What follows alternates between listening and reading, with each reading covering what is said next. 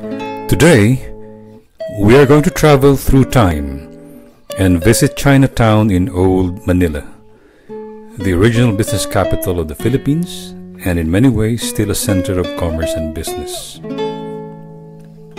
In 1571, the Spanish conquistador Miguel Lopez de Legazpi founded Manila and built the fortified city of Intramuros after defeating the local chieftains called Rajas, who traced their roots to the Hindu kings who ruled these islands during pre-Spanish times. Our virtual tour starts in Binondo, the oldest and largest Chinatown in the world.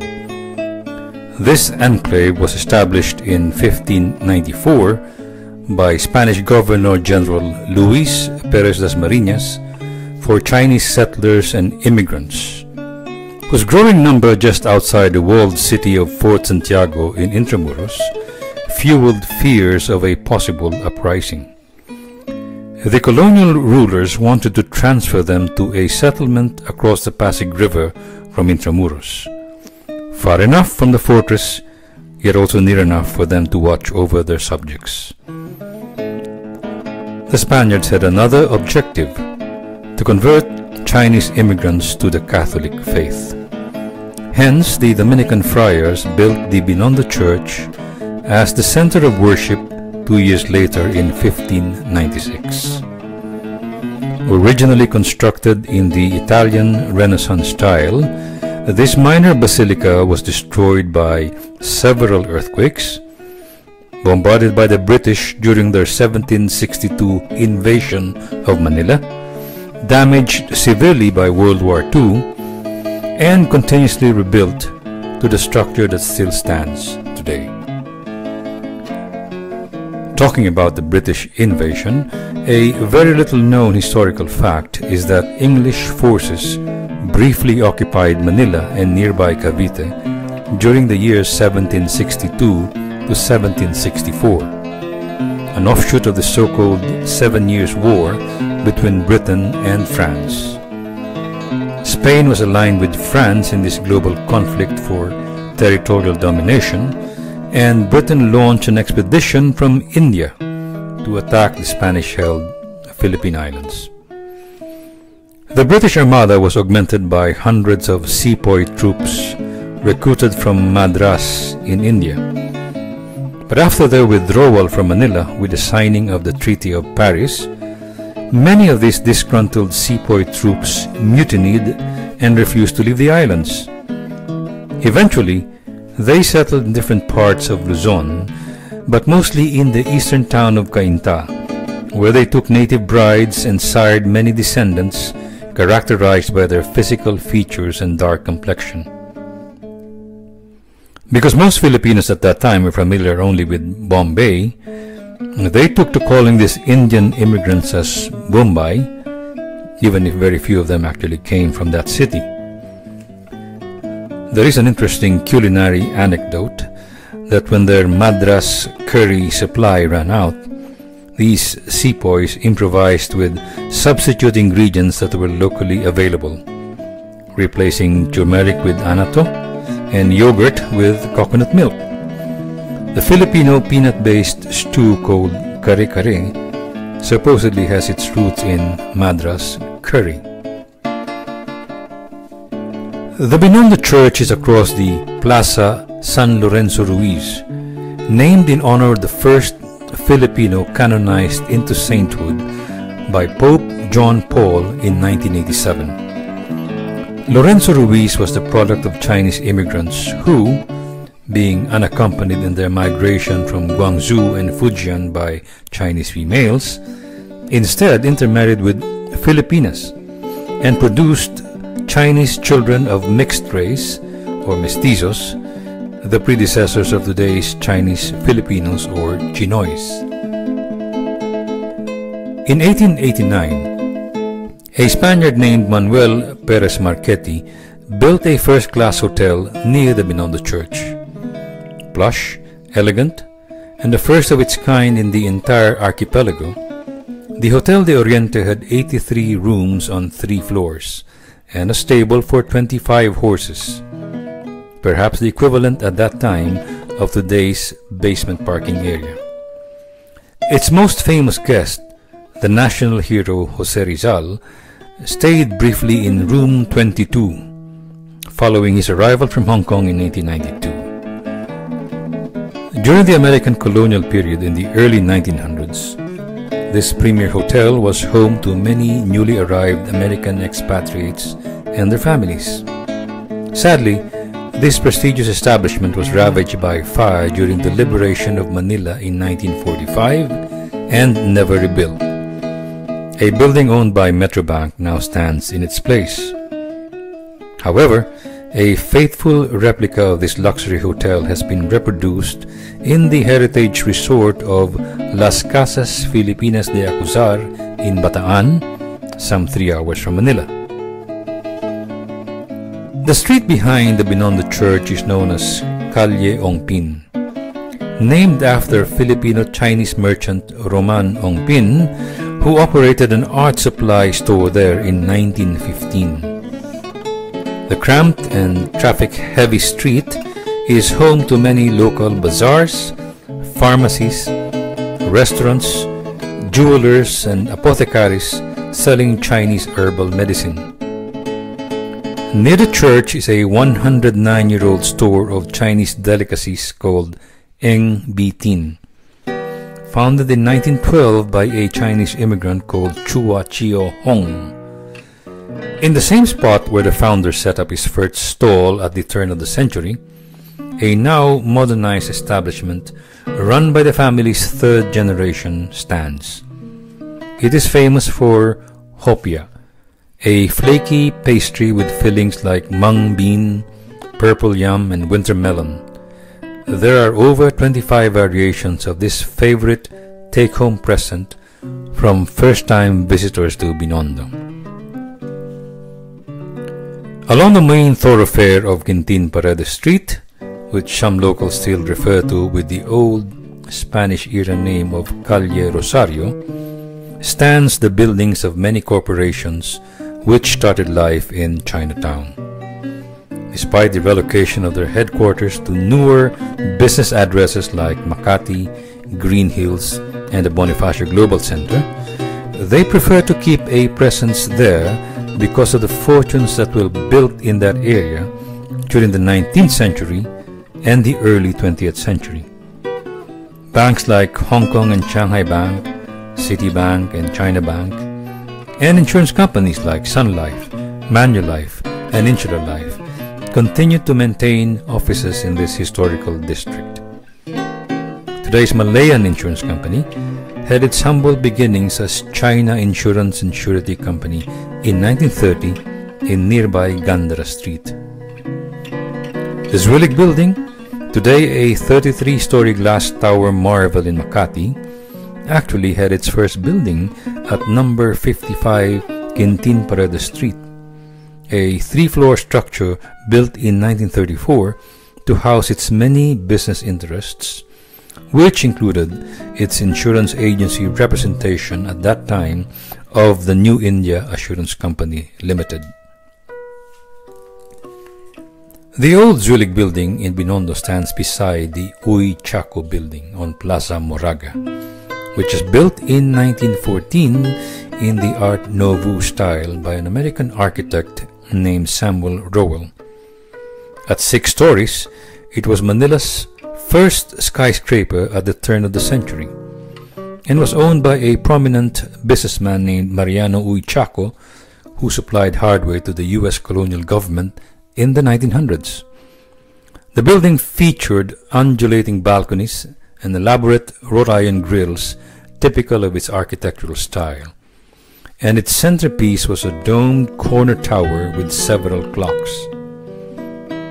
During the liberation of Manila in 1945, the Japanese occupying forces used this tower to station machine guns trained on the advancing American forces on Jones Bridge. Today, this historic edifice is occupied by the Philippine Trust Company, a bank founded in 1916 and the first local bank to engage in the trust business. Plaza Moraga was the entry point to Escolta, the main business avenue, the center of commerce, and a financial district that was once hailed as the Wall Street of Manila. Running parallel to the Pasig River, it was created in 1594, and its name originated from the Spanish word escoltar, or to escort, which referred to Spanish officials, often accompanied there by their retinue of guards. In the late 19th and early 20th centuries, the street was lined with Chinese bazaars and British and German drugstores and fashionable boutiques selling European merchandise. The electric tram line, known as the Tranvia, disappeared after the war to be replaced by the arrival of American automobiles. From 1898, when the U.S. defeated the Spanish Armada during the Battle of Manila Bay, up to the 1930s, many traders and businessmen from India arrived in the country. A second surge of immigrants came after the partition of India in 1947. Many were Sindhis and Punjabis, who became part of a middle class engaged in textiles, dry goods, jewelry, retail trade, and money lending, and some of them set up shop along Escolta. The longest-serving mayor of Manila, from 1971 to 1986, Ramon Bhagat Singh, was of Indian descent, his father having immigrated to the Philippines from the Punjab region. Up to the 1950s and early 1960s, the retail store Asandas, owned by an Indian merchant, was a favorite of parents in the summer who shopped there for students' uniforms and accessories in preparation for the coming school year. The Gopal family operated the Gem Gift Shop on Escolta, along with a handful of other Indian merchants like Bhagwan Sewani and Bombay Silk Supply. At the foot of the Jones Bridge, once stood the Art Deco-themed building of the La Estrella del Norte. Started by the Jewish Levy brothers in 1873, their store specialized in European watches, perfumes, and jewelry, and moved from one address to another in Escolta until that iconic structure was built after the war. If you were a little boy in the late 1950s and happened to pass by La Estrella del Norte, you would have been startled to see two burly Indians in turbans guarding the entrance of the shop. However, this location burned down, and a newly constructed restaurant has now risen in its place. Moving along Escolta, one sees the Calvo building on the right, still operating since its erection in 1938. Built in the Beaux Arts style by the architect Fernando Campo, this was owned by the Hispanic Calvo family and is one of the few structures that survived the onslaught of the war. In the 1940s, the Calvo building housed a bank, several law offices, a radio station, and a soda fountain called Luisa's that was a favorite of Manila's high society. One of the first Otis elevators with old-style steel grills was installed there in 1938, and this elevator remains in service to this day. The building is still actively tenanted, and a museum of vintage pre-war and post-war memorabilia can be visited at the second floor. The ground floor is now occupied by a drugstore and a seafood restaurant. Across the Calvo building once stood the first shopping mall in the Philippines. Built in 1932 and designed in the streamlined modern style by the architect Andres Luna de San Pedro, the Crystal Arcade was a graceful structure described in history books as a cutting-edge glass palace. An air-conditioned commercial center, which was uncommon at that time, that housed upscale shops and boutiques, as well as the Manila Stock Exchange. It had a dramatic cantilever double winding staircase that opened up to a spacious lobby with simulated skylights in glass. The elite of Manila was said to frequent this magnificent center just for the prestige of being seen. Sadly, this grand palace was ravaged during the Battle of Manila, demolished in 1961, and never reconstructed. And all we have to remember it by are archival photos of its former glory. Walking further, one sees on the left the Perez Samanillo building, now known as the First United Building. Constructed in 1928, it is another surviving specimen of the Art Deco motif so popular in that era. Also designed by the architect Andres Luna de San Pedro for the Spanish businessman Don Luis Perez Samanillo, the ornate structure with its glass facade and 3 ornamental towers once housed the French embassy in room 329 and the Spanish embassy in room 217. In the pre-war era, it hosted the famous Berg department store, owned by German brothers Ernest and Alfred Berg, who arrived in Manila in 1928. Berg's was considered one of the most modern stores at the time, selling imported merchandise and continuing to do so even during the Japanese occupation. The German citizenship of the brothers and the military alliance of the Axis powers amongst Italy, Germany, and Japan allowed them to do so. However, the Perez Samanillo building suffered damage during the liberation in 1945, although not as severe as others within the Escolta thoroughfare. Hence, the edifice was rehabilitated and continues to stand today as a landmark of a more genteel time. A virtual tour of Manila's Chinatown cannot be complete without a visit to Juan Luna Street.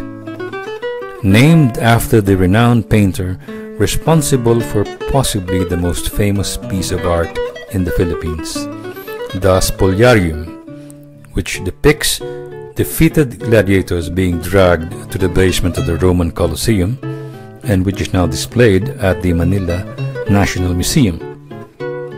The Juan Luna Street was, in Spanish times, the location of many carpentry and furniture shops, but during the American era, the headquarters of China Bank, Citibank, and the Hong Kong and Shanghai Bank were built there.